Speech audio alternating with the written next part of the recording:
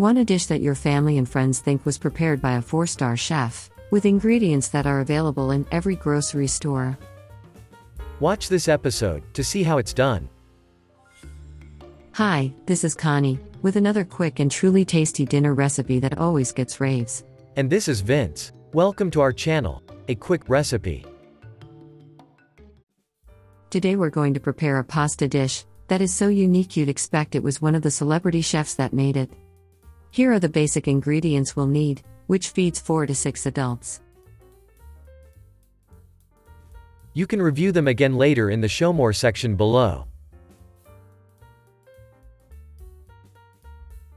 3 of the key principles of turning out dishes like a fine dining restaurant are the proper and abundant use of seasoning, particularly salt, the multi-layering of fat, like olive oil, butter, and heavy cream, and properly using heat, sometimes excessive amounts of it, and at times, none at all.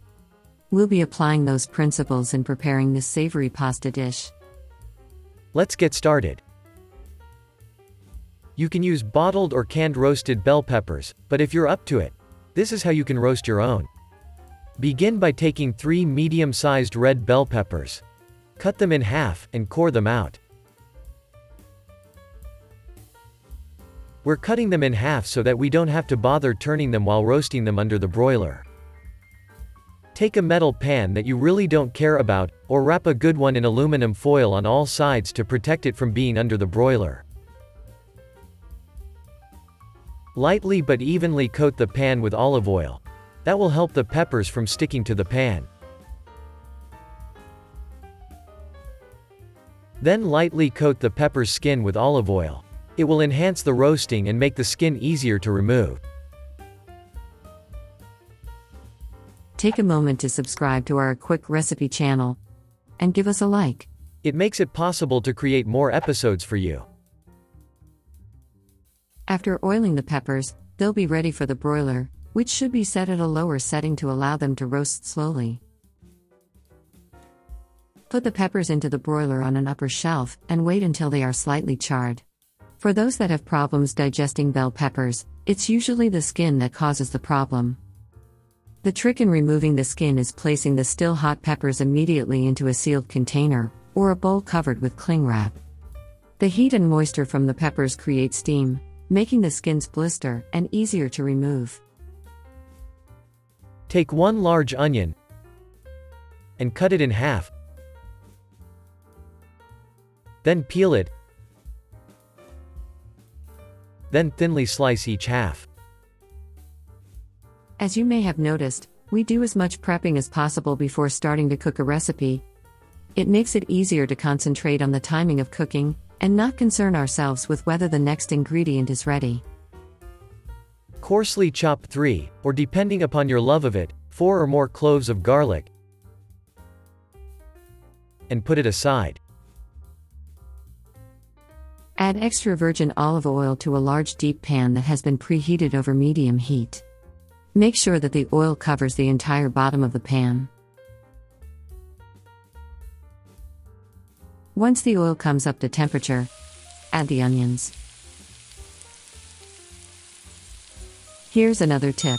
Lower the pan to low-medium heat. Cooking the onions at low-medium heat gives you softer onions, with a sweeter flavor. That's because the sugars are allowed to break down, making the sauce smoother, when blended later in the food processor.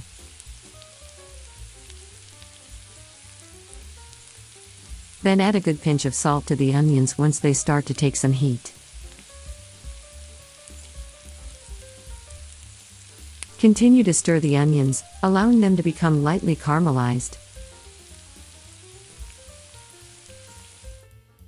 After the roasted peppers cool down, take a sharp knife and scrape or shave the charred skin. Don't be concerned if some of the char can't be removed. It will add a bit of smoky flavor. Now chop the peppers into 1-inch pieces, so that they will be easy to liquefy in the blender. As you can see, the onions are fully broken down. Now add the peppers.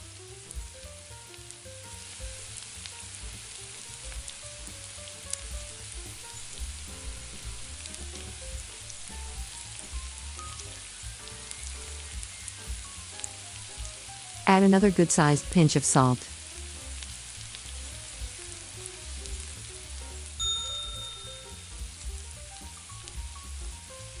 Followed up with your garlic.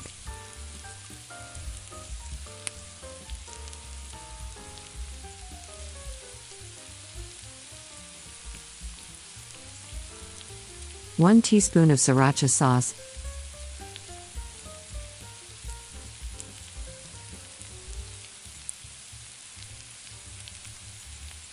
And 2 teaspoons of crushed red pepper flake.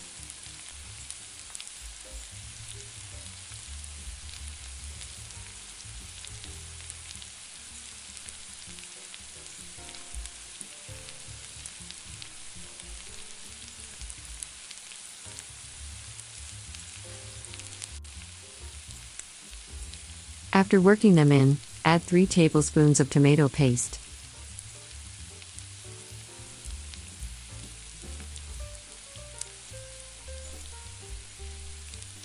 But make sure at this point that the ingredients are brought to a point of softening, particularly the garlic. If garlic becomes burnt, it will bitter the sauce.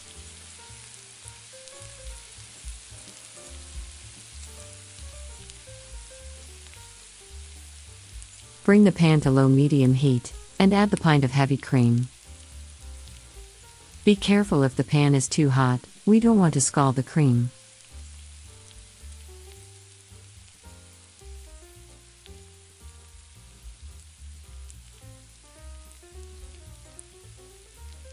Keep on stirring the sauce, and notice how it thickens.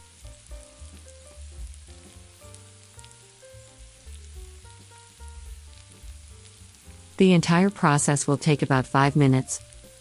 What you're watching is the time-lapse sequence of the sauce condensing.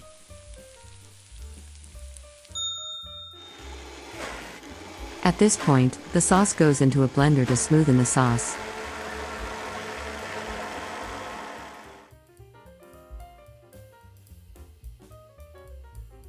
Once your pasta water comes to a boil on high heat, add your pasta first. Then add your salt. The rule of thumb for salting pasta water is 2 tablespoons of salt for every quart of water. That's 1/2 cup per gallon. Don't forget to stir to prevent it from sticking together. Make sure that the pan has been wiped clean. Take the sauce from the blender and pour it back into the pan, and bring the temperature back up under medium heat.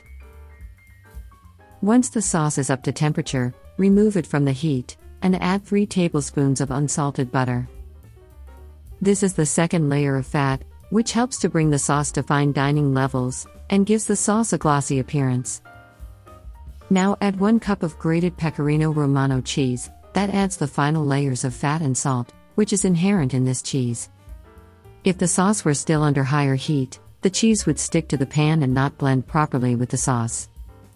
If the sauce thickens, add a little pasta water to thin it out, but add a little at a time to make sure not to water down the sauce. Don't forget to set aside about 10% of the sauce for drizzling at plating time.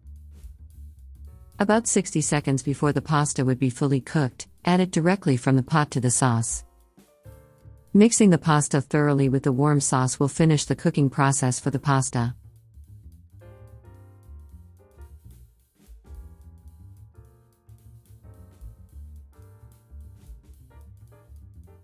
Now it's time to plate this fantastic dish.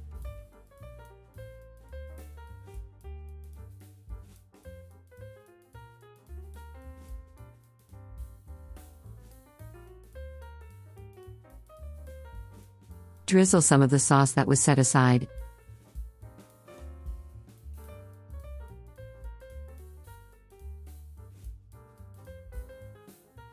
And sprinkle a generous amount of the Pecorino Romano to finish it off. Bon appétit!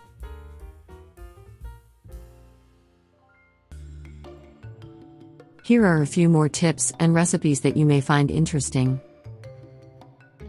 Also, check out our website, aquickrecipe.com, for more interesting cooking ideas. Thanks for watching. See you next time on our YouTube channel, A Quick Recipe.